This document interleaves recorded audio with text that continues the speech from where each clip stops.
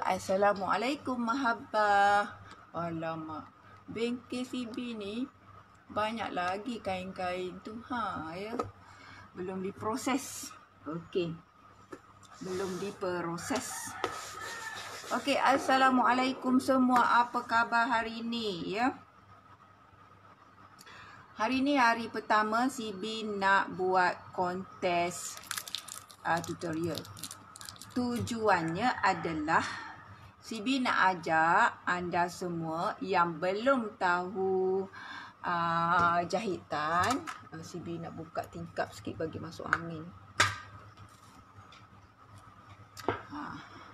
Kepada yang belum, yang nak jinak-jinak, nak belajar menjahit, bolehlah ikuti CB insya-Allah setiap hari ya. Setiap pagi lah insya-Allah. CB pun kadang-kadang banyak hal. Okey, semua ya.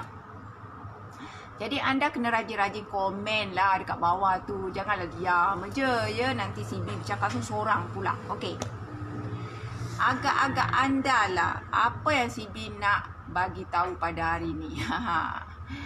Okey, GKC Mama Berduri. Waalaikumsalam. Alhamdulillah baik-baik. Alhamdulillah. Okey. CB nak mula-mula CB nak bagi tahu ya. Jahitan ni sangat-sangat penting. Sangat-sangat penting. Jadi belajarlah menjahit. Paling tidak sikit-sikit pun belajarlah menjahit ya. Sekarang sebab kita ada COVID ya kan. Jadi bengkel CB ni tutup lah. Jadi tak adalah orang datang belajar.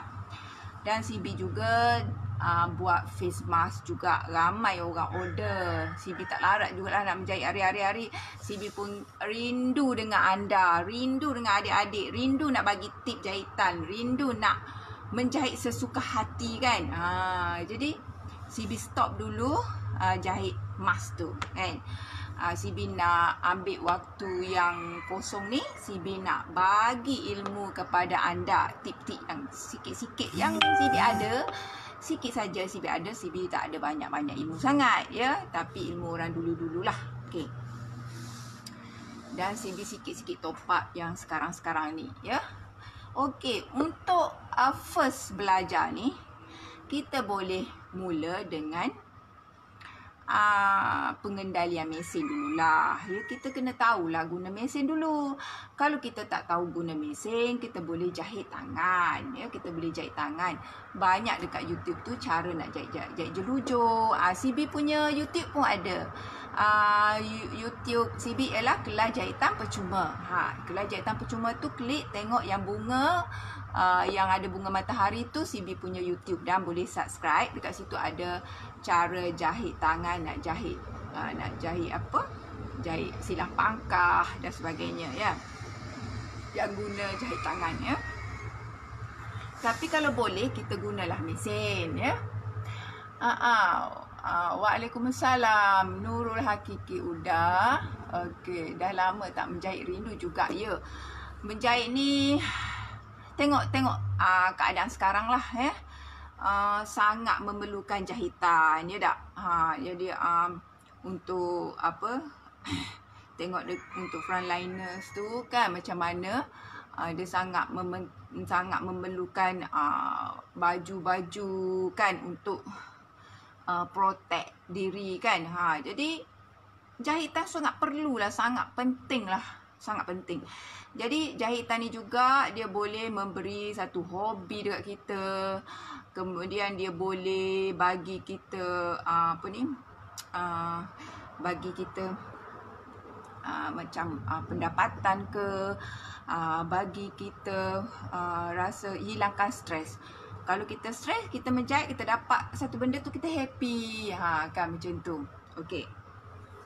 Kita tengok mesin jahit ya sekejap ya.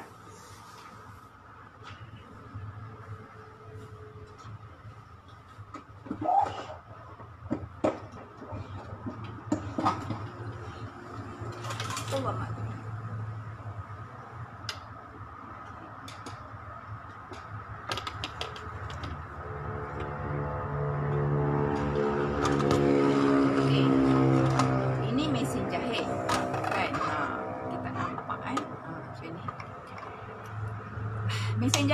ni dah lama suami CB beli. Lama sangat dah dia beli masa tu. Murah sangat. Rasa 100 lebih ke macam tu. Tapi dah berbelas tahun dah usia dia ni. Dan dah repair, service semua. Okey. Setiap mesin ni, mesin kalau beli mesin, kalau untuk kira kalau nak belajar, nak buat patchwork apa semua tu, mesin ni dah kira okey lah. Nurul, Raudah, Wawa, waalaikumsalam. Okey. Okey, terima kasih masuk. Okey. Paling tidak pun belilah mesin yang saiz ni ya. Mesin yang saiz ni yang besar juga, yang kira berapa inci ni yang besar lah. Janganlah beli mesin yang kecil toek ya. Yang kecil toek mesin macam ni ya. Contoh mesin.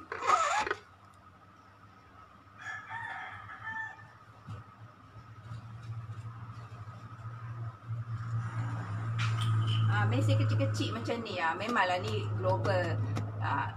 Mesin kecil-kecil ni bolehlah beli, tapi mesin ni tak boleh kadang-kadang.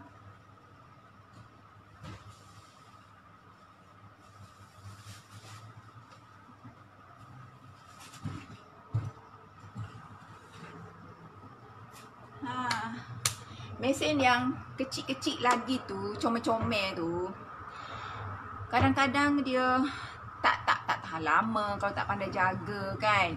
Jadi kalau boleh beli mesin yang saiz besar sikit lah. Yang besar sikit tu. Kan, yang besar sikit. Yang tadi tu separuh daripada ni. Tu kecil sangat. Beli yang agak-agak boleh buat duit lah macam tu. Kalau yang beli yang kecil-kecil tu bukan nak buat duit tu kan. Nanti silap-silap duit kita yang terbang. Kan. Hai Amiza. Hai Amiza. Hai. Okey. Macam tu. Jadi sebenarnya kalau mesin jahit ni, kita kena tahu apa function setiap tempat yang kita nak letak benang tu kan.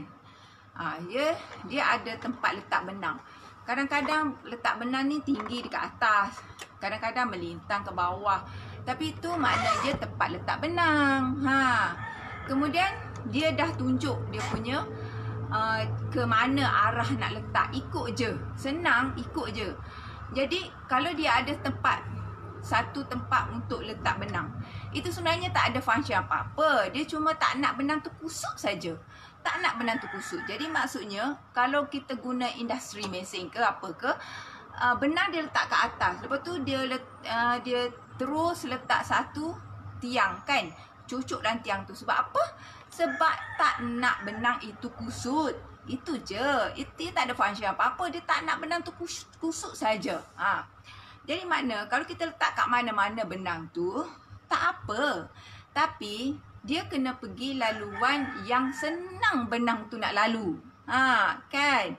Jadi kalau dia sangkut, dia tak boleh tarik lah dekat bawah ni yang dia nak jahit tu. Tak boleh tarik. Jadi CB bagi tahu ni supaya adik-adik semua faham.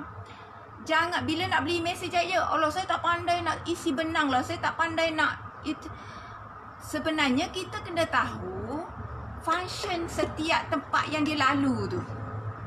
Barulah kita faham nak isi benang. Sebab semua mesin sama aja. Cuma tempat dia je lain-lain yang dia letak. Tapi function dia sama. Adik-adik kena faham kat situ. Ya? Okey.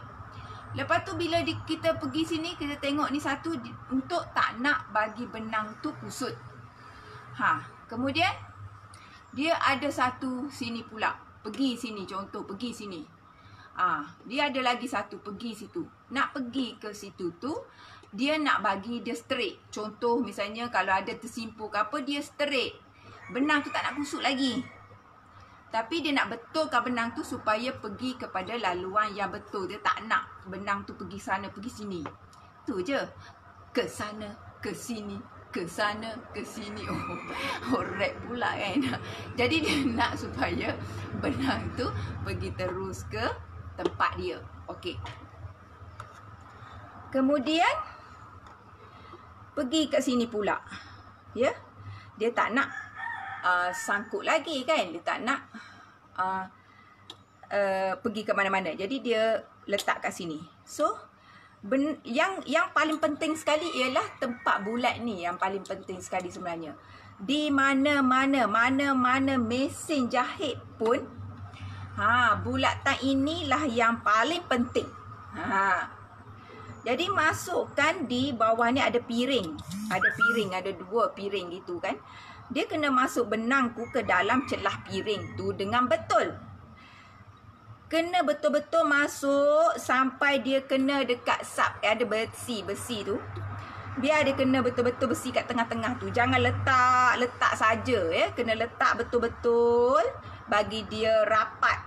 Kita tarik dulu bagi dia kemas-kemas masuk.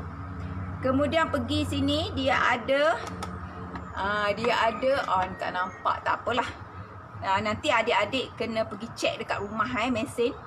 Dia ada satu macam tu bengkok itu, nak selitkan benang kat situ, masuk ke situ, kemudian masukkan dekat sini spring ni. Spring ni adalah tujuan dia nak tarik benang tu. Tarik. Dia pun masuk ke situ, tarik supaya dia masuk dengan keadaan yang tegang dengan baik ya, tidak ada kendur-kendur ya. Kemudian barulah masuk dekat dalam sini dan masukkan dekat lubang yang sini. Lubang ni dia gerak tau. Ini boleh buka. Gini. Yang ni dia gerak ni. Yang gerak ni ialah nak function dia nak tarik benang. Yang ni pun tarik benang, tak mau kusuk pergi sini. So barulah masuk ke sini. Masuk ke lubang ini. So, lepas tu masuk ke lubang ni, dia ada lagi tempat kat penyangkut kat sini, kat bawah ni. Itu tak, ini function tak ada bahasa apa-apa. Dia tak nak benang tu ke sana, ke sini, ke sana, ke sini. Kan? Jadi benang tu biar straight nak pergi ke jarum. Okey. Jadi sebenarnya itu saja function yang paling penting ialah dekat bulat ni.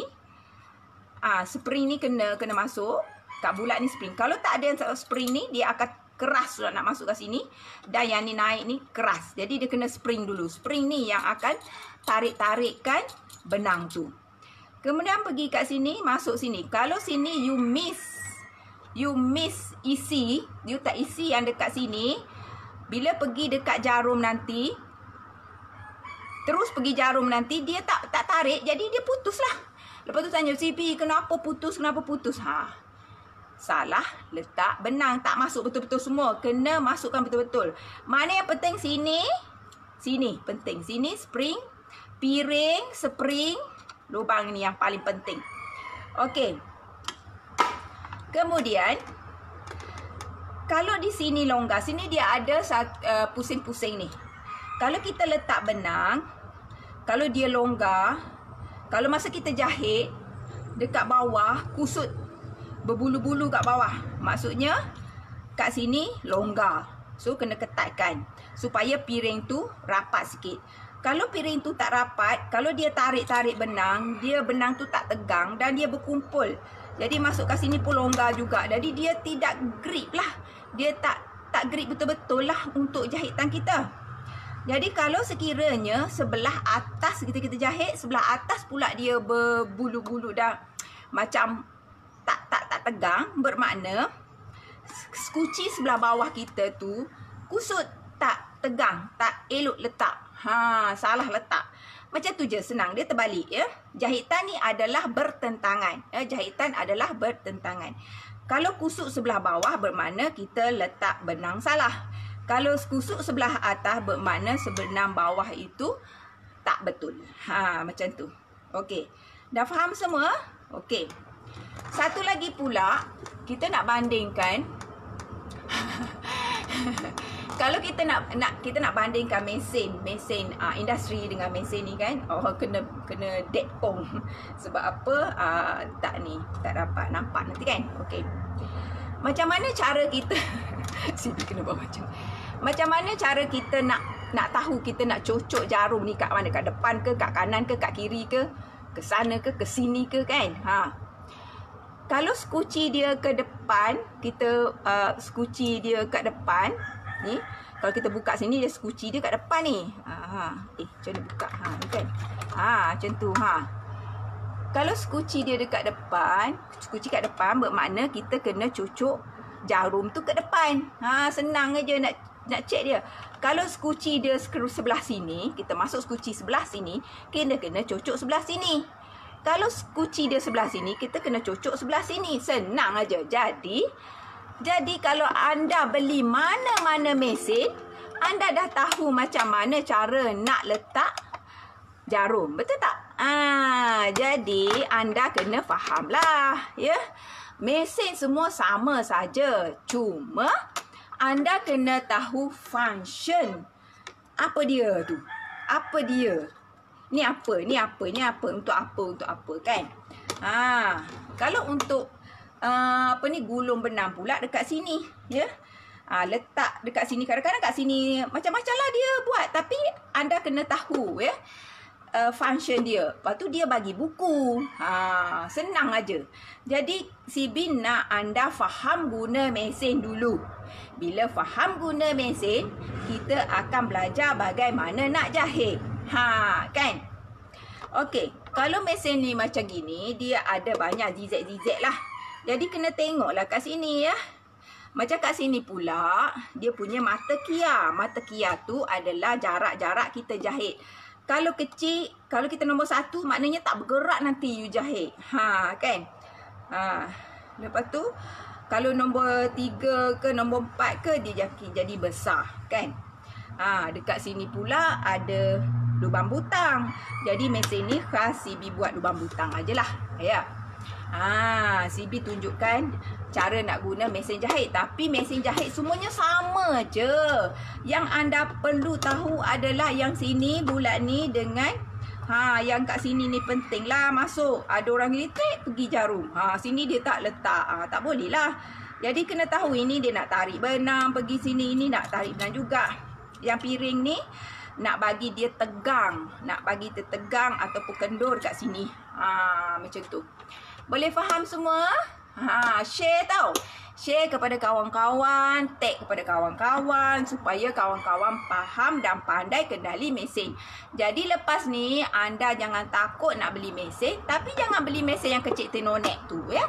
Beli mesin yang besar macam gini, beli kalau beli yang mesin macam ni, belilah yang baru. Jangan beli second hand. Kalau beli mesin industri, beli yang second hand tak apa.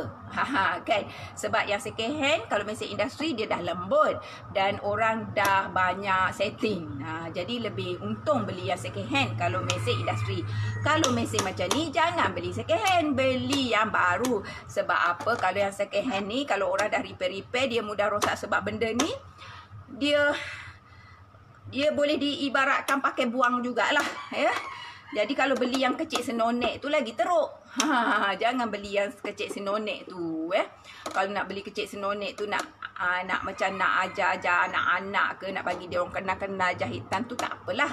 Tapi kalau nak buat duit, tak payahlah. Baik beli mesin yang macam ni. Okey? Boleh faham semua? Kalau boleh faham, hari ni CB tunjukkan sedikit sajalah. Sebab sekejap lagi CB nak buat pola baju untuk jahit baju kawan sikit lah. Baju kawan lama tak jahit, nanti dia marah CB pula, ya. Baju saya walaupun tak tahu macam mana raya tahun ni, kena jahit juga, ya. Macam mana adik-adik semua? Boleh faham tak penerangan CB tadi? Kalau ada yang CB belum lagi, maksudnya belum jelas lagi, bolehlah bertanya. Yang ada kat sini ni, boleh share supaya manalah tahu ada yang teringin nak belajar menjahit ataupun nak belajar menjahit ni, jangan tunggu minat. Sebab apa? Jahitan ni adalah peluang besar untuk anda, ya. Paling koman-koman pun anda jahit face mask pun dapat duit, betul tak? Boleh dapat ribu-riban juga. Kalau kita jahit okey, cantik, orang akan tempah dengan kita. Macam tu. CB tak jual mesin, ya. CB tak jual mesin lah. Tapi CB adalah macam apa tu, ejen mesin singa, tapi kena beli cash ya. Kalau nak beli singa, beli ansur-ansur, boleh belilah kat kedai singa. Kalau nak beli dengan CB kena cash, sama aja, baik belilah ya. Macam tu. Jadi mesin yang macam tadi tu murah je. Boleh beli jenama mana-mana pun boleh, jenama apa pun boleh, tetapi anda kena pandai jaga. Pandai jaga tu macam mana? Tahu function dia lah. Yang macam CB cakap tadi tu, function dia tu kena kenal. Walaupun macam mana bentuk mesin pun, function dia tahu. Oh, kat mana letak benang? Oh, kat sini tempat letak benang. Dekat mana dia punya piring tu, dia punya bulat tu? Oh, dekat mana tempat skucinya? Kan?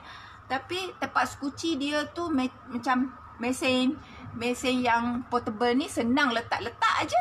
Kita boleh kail dia, boleh pancing dia punya benang naik. Kan senang sangat, sangat senang. Jadi nak pancing benang naik tu senang aja. Pegang hujung benang yang belah atas tu, kita pusing aja, kita akan nampak dia akan pancing, buat naik. Lepas tu selat letak ke depan kita. Baru kita start jahit.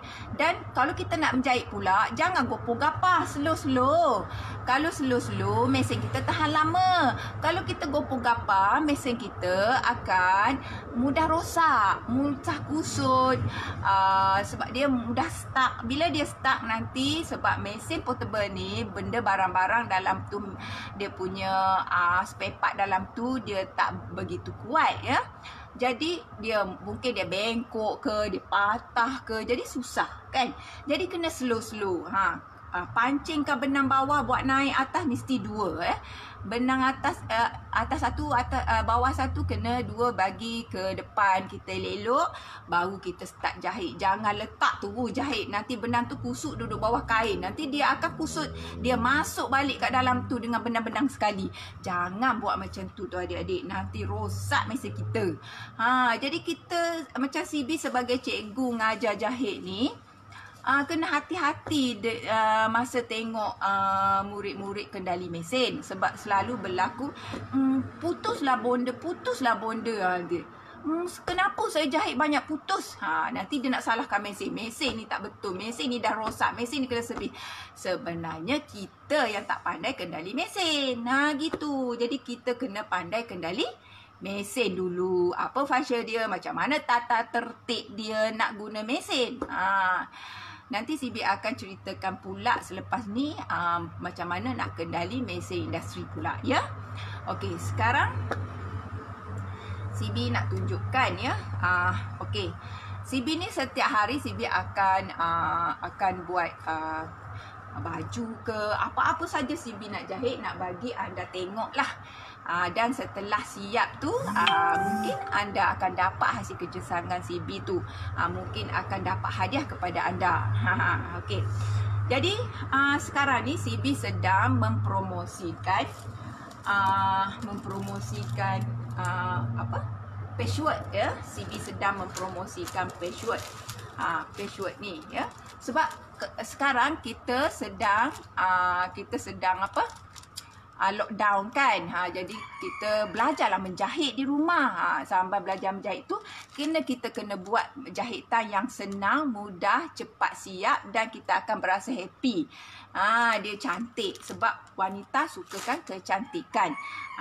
Jadi CB dah buat hari tu kan. CB dah ajarkan bagaimana nak buat ni yang dress den ni.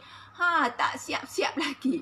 Dia punya cover belakang. CB dah ajar macam mana nak cantum benda ni. Dan kalau nak yang pattern ni, CB ada ya. Pattern ni dia ada bentuk 3 segi macam ni. Tapi yang ni plain ya. Ada yang corak-corak, ada yang batik, tapi CB belum susun lagi. Banyak ada, CB belum susun lagi lah pattern tu. Memang banyak ada. Sebab hari tu suri rumah telah pun potong-potong. Telah pun potong-potong. Yang ni dia orang potong-potong 3 segi. Jadi kalau anda tidak ada kain-kain, anda boleh beli dengan CB lah untuk menjahit dekat rumah. Jadi anda belajar menjahit dengan CB, anda buat dekat rumah dan anda boleh tunjukkan dengan CB dah siap sesuatu benda. Jadi kita susun-susun, kita boleh susun-susun ya. Dan kita jahit. Jadi daripada situ kita pandai menjahit dan automatik kita akan jatuh cinta dengan jahitan. Okey, yang ni si B dah buat ni kan. Si B dah cari, dah dapat dia punya pembawah dia. Blacky ni kacau Blacky ya. Okey, si B dah dapat pembawah dia ni. Si B jumpa kain ni, si B nak buat dia punya pembawah. Okey. Okey, nanti si B letakkan.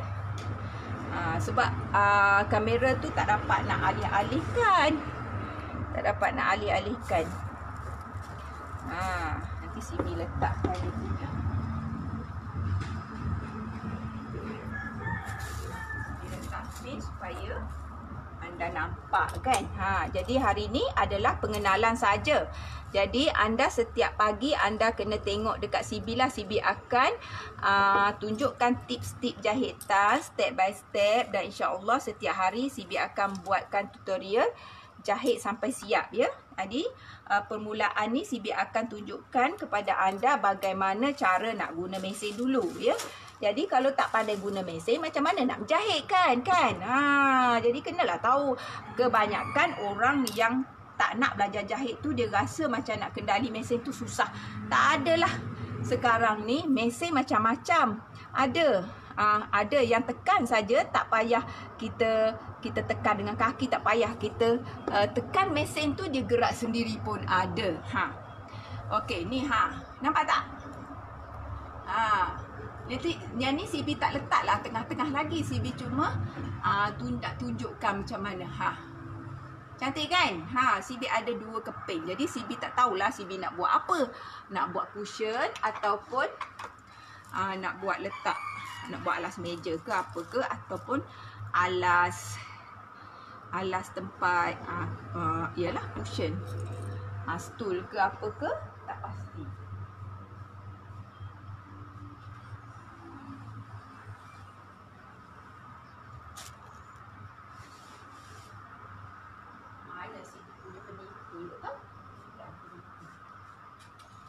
Cari dekat mana peniti CB ni. Peniti tu sampai hilang COVID. Okey. CB ada 2. Kan sama. Jadi kita boleh buat hiasan dinding, kita boleh buat letak dekat apa tu, buat dekat tabletop ke apa ke. Terserah kita lah. Kita nak buat apa. Jadi bila kita dah jahit ni, kita ada 2. CB ada 2 tau. Jadi manalah tahu anda yang dapat hasil kerja tangan CB ni. Kan? Jadi anda rasa apa yang cantik? Kita nak buat apa ni? Kita nak buat sarung cushion ke? Cantik. Atau kita nak buat tempat duduk ke? Apa pun boleh kan. Jadi sebab itulah CB cakap belajarlah menjahit. Bila kita belajar menjahit, kita boleh buat something yang kita nak. Macam tu, kita nak buat apa-apa aja kita boleh. Nanti insya-Allah esok-esok CB akan tunjukkan bagaimana kita nak jahit sesuatu benda. InsyaAllah kan. Yang ni nanti CB akan sudahkan lah. CB pun tak tahu nak fikir nak buat apa lagi ya tak dengan benda ni. Cuma CB nak tunjukkan lah. Kalau yang cara nak cantum-cantum benda ni, CB dah tunjukkan dalam album, dalam page ni. Anda kena cari tau. Ada ya. Jadi kat sini anda dah tahu satu pelajaran kan, bagaimana nak buat Dresden ni. Dan kalau anda tidak ada kain untuk buat Dresden, anda boleh nak beli dengan CB lah. Beli dengan CB sebab CB ada pattern nak jahit Dresden ni. CB ada. Yang ni kosong. Yang bunga-bunga pun ada ya, tapi CB belum susun lagi. Jadi kalau kita buat warna, kemudian kita buat plain, warna plain pun lawa. Jadi kita pandai susun. Kalau kita susun, kita buat 3. Satu tengah, kita buat 3, kemudian kita buat untuk table runner tu kan, pun cantik. Jadi itulah jahitan ni, seni jahitan ni sangat memberi kita kegembiraan. Macam singa menawan keluarga bahagia. Kan? Jadi tak perlulah anda pergi sana, pergi sini, ke sana, ke sini, ke sana, ke sini. Duduk je diam-diam dekat rumah, dapat juga buat duit, dapat menghiburkan hati dan tak adalah bosan. Jadi tak adalah ingat nak pergi ke sana, ke sini, ke sana, ke sini kan. Gitu. Kan. Ni seko ni. Nak ke sana, nak ke sini ni? Blackie. Tangan Sibi nampak pula. Okey, bye untuk hari ni. Bye, ini saja untuk hari ni. Dan kita jumpa lagi esok ya. Sebab sekarang Sibi nak buat pola untuk jahit baju kawan. Okey. Assalamualaikum warahmatullahi taala wabarakatuh. Jangan lupa share. Jangan lupa besok ya. Bye.